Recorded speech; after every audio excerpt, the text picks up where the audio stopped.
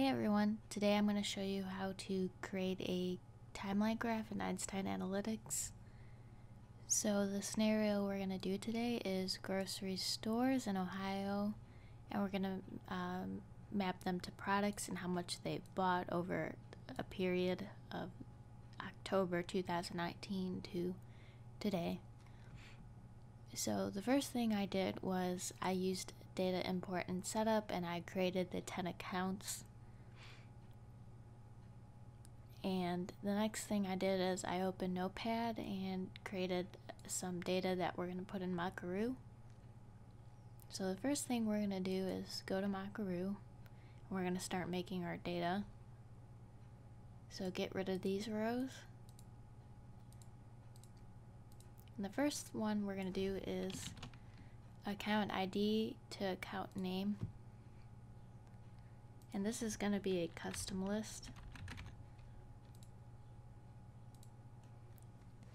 Now, we want these to stay together, at least for Macaru. So I put a dash here, that way it's easy to parse in Vim.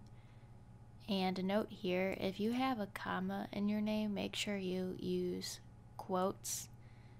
Because if there is no quotes, this is going to be treated as like a CSV, so village is going to be one entity, and then InSync is going to be another entity. So to keep that together, put quotes if you have commas in your names.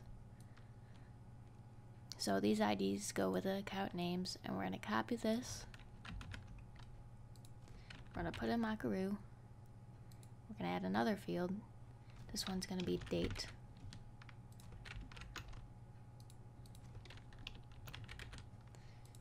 And just use the default date. Salesforce can parse that. Next one, field is going to be amount. This is going to be a number. And do it between like 500 and 5,000. That's like how much products they bought in a day. Like they bought $500 worth of avocados on this state. And the next field is called product, and that's going to be a custom list. And I have 5 of these products here. But keep the product out. Okay. And there we go. And instead of 1,000 rows, we're just going to do 300. And hit the preview button. Alright, this looks good. We see Village Market and InSync are there. Here's our dates, amounts, and the products that they bought. Alright, now I'm going to download data. I'm going to call it accountdata.csv. And then I'm going to go into get bash, which I have on Windows. And what we're going to do is we're going to copy account data to account data copy.csv. That way, if anything goes wrong, we have a copy. So use Vim. And here's our data, and it needs some cleaning up. So we see Village Market, and it's got a quote at the beginning of the line. And we would rather have that quote to Village Market where the name is. So I have some Vim commands here. This first one removes the quote in the front if it exists. So it'll leave all these other lines alone, but it'll get rid of the quote here. So do exit on your keyboard, semicolon, %S. Look in the front. Look for that quote. Do between 1 and 2 character. And it says it made 35 substitutions on 35 lines, and we see that quote went away. Now we want the quote for Village Markets to be over here. So what we can do is we can make another substitution. We're going to be looking for Village, and we're going to replace it with Village with a quote. Alright. And as you can see, that quote is there, which is what we want. And the last step is to replace this dash with a comma. That way we separate account ID and account name. So I'm going to do another substitution. We're looking for a dash. We're going to replace it with a comma. And that made 301 substitutions. And if you do GG on your keyboard, that'll bring you back to the front, and we see we got account ID, comma, account name, which is what we want, and this data is all good. Do semicolon W quit, so that saves it and quits it. Alright, and then we're going to go into Einstein Analytics, do create dataset, CSV, account data, next. Actually, I already made an account data. We'll do account data final. Or better yet, let's see all items, data sets, account test. Let's edit this. It's best to replace files, that way you're not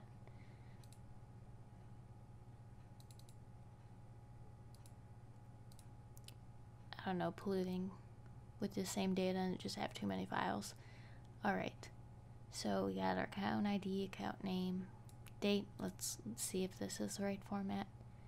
Month, day, year. Yep. Amount is a measure. Products dimension. Alright, let's upload file. Let's replace.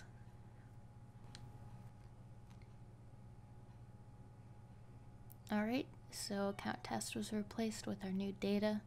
So I'm going to go to create dashboard, blank dashboard, and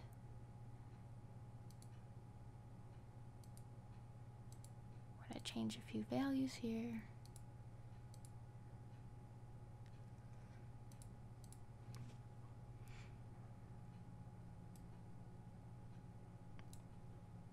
Actually, we can go to full.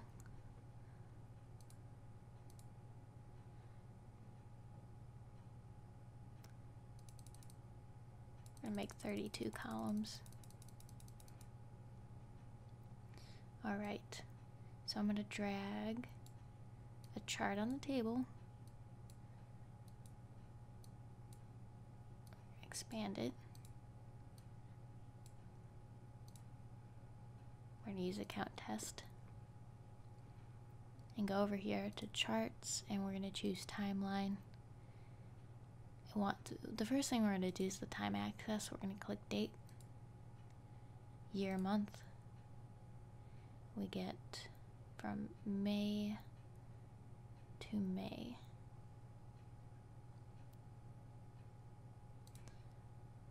And then the y-axis is going to be the sum of the amount.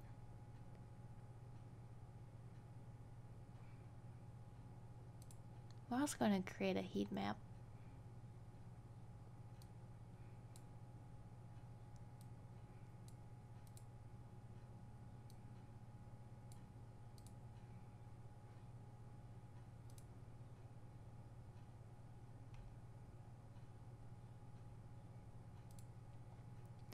X-axis is going to be account name, and then y-axis is going to be product.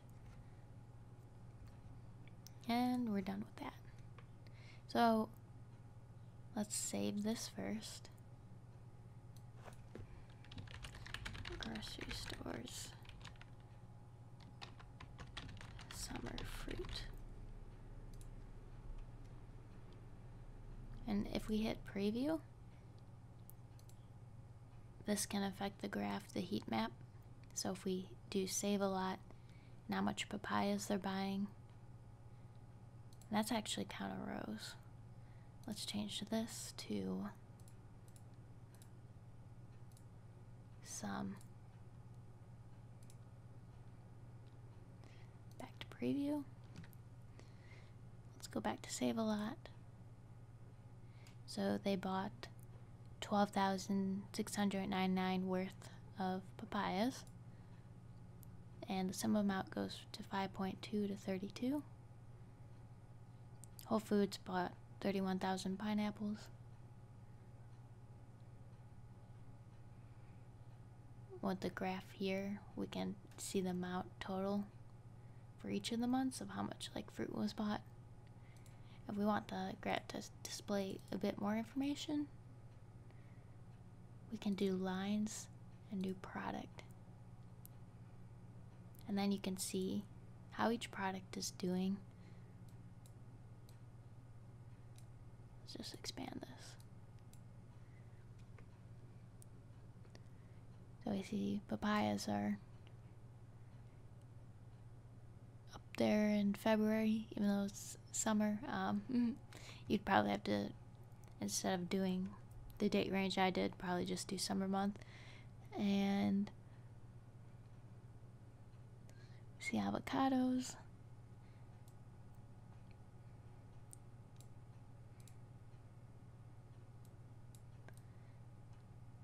Yep, so this is how you make a simple timeline graph. And that's all I have. Oh, and by the way, let me show you. If you go to formatting, you can actually add some little markers. So let's say today is, I don't know, March. This would be more like, this is what we predict is going to happen. Then y-axis, reference line, and let's say we have a quota of 24,000. We'll name it quota. Can change it to green.